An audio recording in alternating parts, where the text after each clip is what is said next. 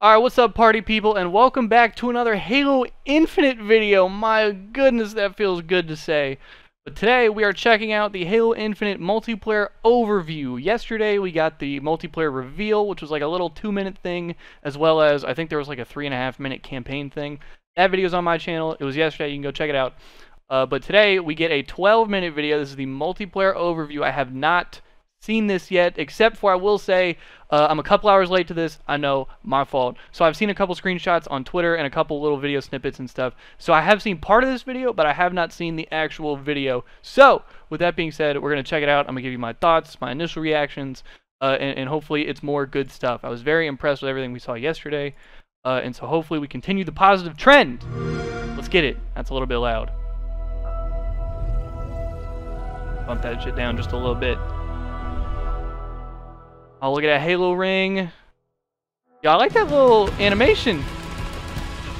Oh, dude, this game looks so clean, man. Being in a firefight and hearing the click of the gun, throwing it down, grabbing one off the wall. My gunner's upside down, and he's like laying in. I see kill assist, kill assist, kill assist. Any pistol. Look at it, bro. I don't even want to say anything when like the gameplay's on. Allows me to feel the most like John Wick. I am there. Yeah, I feel that. Remember how excited I was with like this big combat. Hopefully the Magnum's good too. Hopefully it's not like a Halo 3 situation. Halo means something new for everyone, right? I think that's what makes Halo great. Badass. Let's go. I just love the way the Spartans look, bro. I mean, I know a lot of people, I've been seeing a lot of people on Twitter comparing it to Reach and saying it looks too similar to that. Halo but I think that's and much closer to Halo. I like that. Tight arena style combat. Just my opinion. And big team battle, this wide open vehicle infused Hello, Joe Staten. Kind of combat. We're taking that awesome legacy or classic Halo combat experience and modernizing it in ways that'll feel fresh to old players and really exciting to new players. We're going to give you great ways to customize your Spartan, really make your super soldier your own, and we're kicking off a journey, an experience that's going to evolve month to month, season to season, year after year. Love to hear that. For me, working through this Love to hear multiplayer of this that. game, and the toughest challenge I think was really about how do we respect the legacy of what came before us, but still build something that feels new.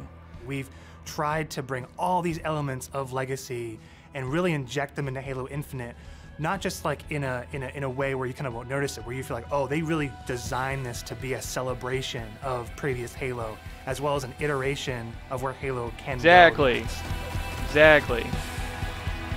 Couldn't have said it better. I like that. Oh, look at it, bro! The vision of Arena was all about a tight experience. It was all about being fair.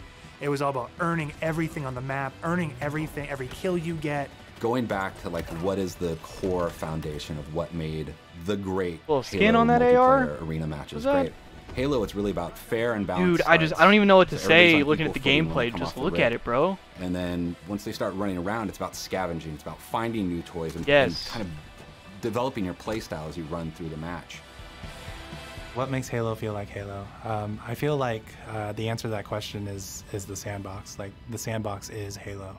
When we set out to look at Halo Infinite from a high level and the direction of what it is, there's lots of exciting things there because we really wanted to push what are the things that are true to Halo, but what are the things that fans haven't seen yet. Badass. Equipment is back, but equipment is kind of has a bigger voice than ever before. We ask questions to ourselves of if you could go after a power weapon to get a bunch of kills, would you do that, or could you go and get grapple to make sure that you swing yourself to the other side of a map to back cap a stronghold? We saw it as like another avenue of not just skill expression but tactics for teams to coordinate around. The exciting combinatory nature of this toy plus this toy and how those interact with objectives is super amazing. Oh, whoa, what was that? What was that shit? Power-ups like the overshield and the active camouflage. For this title, what we're looking at, what we're excited for, is you pick that up and you choose when you activate it. It goes into your inventory. If you haven't used it and someone kills you in multiplayer, you drop that overshield and then they could take it, use it for themselves. That to me is very legacy, but we took the equipment side of it and modernized it. When it comes to I mean, that's interesting. I don't know how I feel about that, though. To invest a lot in the systems. When I take I wonder if that'll be a Warthog, thing in competitive. My wheels can get blown off. My hood can get blown off. There's different aspects. Oh, he's missing a wheel. That change how my vehicle handles now. And that's something that's brand new. The other Okay, thing we added that's to pretty that cool. is like this doomsday mechanic. So when you hit this threshold, the vehicle catches fire, and it's very much, you've got a certain amount of health or a certain amount of time, and you gotta choose what you wanna do with the last minutes of this vehicle. We've got a cousin to the Warthog, which is the Razorback. The back has this like multi-storage Ooh. compartment that you can put a lot of stuff into. So if you want to put like detached turrets, power weapons, fusion coils, objectives, and that What? is what's really making the Razorback kick a lot of butt in What? the campaign. The levels define pace for the game. You can push it how in the fun trunk it of the is, Warthog? and They define that iconic fantasy for players as they're entering that match. What do they want? Oh, is that a chopper? What type of experience are they hoping to have? What kind of combat? What Yeah, I kind was of not game expecting to flow see a they're chopper looking in to this. Have that combat in. Dude, a lot of Gravity Hammer footage. For me, I can't lie though, that BTB Gravity is Hammer all looks about mean. Experiencing the full extent of the sandbox of Halo in just one match, right? Like you see the vehicles, the weapons, the equipment. We really wanted to take that kind of concept, those feels you had, you know, playing the previous games, and just turn the volume up. That pistol Vehicles are no does look longer mean. just spawning I at forget what bases it's called. anymore. We have but the new Pelicans Magnum. delivering them, and we have a commander in your ear telling you that Pelicans are going to be dropping off these vehicles. Tank is inbound. We That's have pretty badass. Halo 2 style Delta Halo mission weapon pods that fall from the sky to resupply. Oh, the field. that's tight. That's where it makes it feel like a real battlefield, and it's very exciting. This is not just more players. This is That's just a mixing certain the campaign beautiful stuff in there a slice of little bit. sci-fi I like chaos. that. I like that a lot. Player expression. This is what we want to see. Gameplay moments, your Customization. game modes, just like the way it was before. Personal AI is really a reflection and information for the player. Personal AI. Designation button. So if a player grabs a flag, your personal AI is going to tell you to, get that thing back to base and give you some like moment-to-moment updates. Our team took the enemy flag. What if we can let players choose their own AI, and each one of those are different voices? Oh! So that players can find the one that fits their personality and their mood the That's best. badass. They add to the sense of like me as a Spartan being more important, and for us in multiplayer, it is really about becoming a Spartan. You're Spartan. You are you inside of the Halo universe. The body of Gimme customization Jarvis, bro. content that we have on day one ensures that there will be millions of customization combinations for Spartans on the battlefield. Yes, that includes that is things like so much shit. armor coatings, armor emblems, various armor effects, down to the individual armor pieces. So your shoulders, your gloves, your knee pads, your helmet, your visor, Love your that. attachments. Very Then you look reach. at weapons, and we've got a whole slew of customization offerings there. Vehicles have a huge pool of customizations too. We support customization in the game. Players can do the same thing on HaloWaypoint.com. Oh, dude, I love this. As well as the Halo Waypoint Dude, app. customizing like my player character also is like my customizes the favorite shit Spartan, the ever, soldier dude. inside the suit. To You have want the this Spartan level of to represent customization the in a Halo player game as is gonna much be as fucking possible. incredible, They can change man. their body type and their voice, as well as choose prosthetics for the first time. Coatings offer us a unique opportunity to craft some hyper-polished looks and let you express yourselves in ways you've never been able to before. So we're coming at this from a player-first mentality. So what that means is that there's no random loot in this. There's no loot boxes. It's Oh, very that important VR to us reticle looks that different. everyone understands exactly how they From the one unlock we saw customization yesterday. content. I And we know a have lot of people variety were of bent places about where that you one can on do Twitter. it. First off is the Battle Pass. The Halo Battle Pass will never be taken away from you. And what I mean by that is once you buy it, it's yours and does not expire. In future seasons, well, that's pretty cool. You can purchase old Battle Passes as well as the current Battle Pass and choose which Battle Pass to put your progression towards. All of these That's actually rewards pretty cool. are single source, so I you're like never that. going to be confused about where things come from. If you can unlock You had to figure that Halo was going to adopt the whole Battle Pass thing. I mean, they already did with MCC, but you had to figure that was going to make its way into this game. I don't mind it. I think it's pretty cool, and I like it more. something in the Battle Pass, Or than we're not going to let any like microtransactions and spending $5 on every little tiny thing. other players circumvent that Just by my take. purchasing it out of the storefront. A lot of our I stuff like is this- unlocked this through VR looks playing good, the man. game and only through playing the game. All customization So does the is snipe. just cosmetic. Every season will have its own theme and introduce new components, new looks, new gameplay for players, new opportunities to earn and collect cool rewards. We've seen the Samurai Dude, armor. that That's armor one of kicks our event ass. armor cores. And that's going to be something that players can earn through So gameplay badass looking. for free. For free. Love to hear it. Here we go. Free to play. Multiplayer part of the game. Like that was a big goal because, you know, how do we have a way we can always bring players in, right? And they can, when we have a new update, they'll just dip their toes in if they even just want to see it. Not only are we free to play, but we're free to play on PC as well as console. And what that means is that's so big. I don't think a lot of people understand how big that is, but that is huge, bro. That opens the door to so many more, like exponentially more people to play Halo, which is it's nothing but good things for us, bro. We're able to get the biggest audience Love to hear we've that. ever had. Exactly. Everybody gets to play with no barriers. And even better, your progression carries from one platform to the next. Getting our game to be on PC and console at the same time is an amazing chance for us to really just kind of excite new players about the game. How can we do things like make cross-play interesting, and like even in just customs, being able to just play with your friends. That like some people have PCs and some people have consoles, and like let them talk to each other, let them be friends. Hell yeah. Why are you here?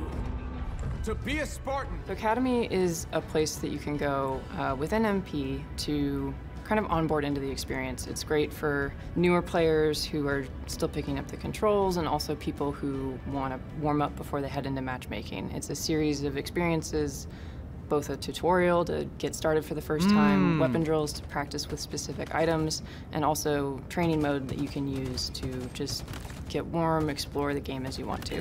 For players who are new to Halo, that's great. Let's help them learn what this universe is about, some of these characters, what are they about, and help them kind of know the vocabulary that people have been speaking. I was reading some about the Academy thing in the blog post yesterday, but that's such a great addition, because I feel like Halo is definitely a little bit more complicated of a game. Maybe not more complicated, but it's definitely a little bit harder to pick up than, say, Call of Duty. And that's no shade on Call of Duty. I love Call of Duty. But Halo's definitely has a little bit of a learning curve, and so adding that, I think, is definitely a really good thing, especially because in Halo 5, if you think about what all the new players were playing, like Halo 5, you would jump into quick play, and that was like your experience. But like also hella competitive people played quick play, so essentially like a baptism by fire, which probably turned a lot of people off to the game. Anyway, I just think that's really cool. For now, almost 20 years, so that when they come in there, they don't feel like they're behind everyone else. They can kind of come in on an even footing. Yeah, that's really good. I'm super jazzed about bots. I think they're awesome. Bots in Halo, let's go! Have a variety of difficulties that kind of provide a good training partner for wherever you're at in the experience. I've been shooting bots in COD for years, man. Bro, it's a thing in COD to shoot bots for like hours. To launch and after launch. Hey, what up, John? Absolutely critical, right? I mean, Halo's always been about the community conversation. We want to make sure we hear our players, make changes where we can based on that feedback, make sure the game is ready for launch, and then even beyond launch. What That's my man Unyshek. I want a Grassroots World Championship with that man. And putting it into the community's hands. You know, whether it's seeing what people make in Forge, or the content that they're able to create with theater, watching streamers go after the game. To get involved, you go to haloinsider.com, put in your info with your gamer tag, and we should be able to reach out to you if we want to invite you to a Halo Infinite flight. Sign up. Like we've got a pretty good selection at launch and what's going to be there. Sign up for the Insider thing if you haven't already. This isn't going to be something that is just a static set of items. We have some new stuff in the works already, and just dude, I can't wait to throw fusion coils at somebody, dude. This game comes out. New maps, new modes, new ways to customize your Spartan. Launch is just the beginning. Now we're just going to be able to talk, interact more frequently, and that's just going to be great. That is the future of Halo Infinite multiplayer. Thank you to the community for all their feedback over the years so far, and I'm looking forward to the road to launch, Thank you, John. launch itself, and beyond. Thank you. Dude, I just...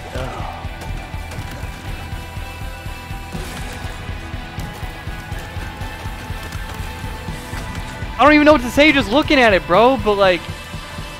Oh my god, I want to play this game! Ah! Bro.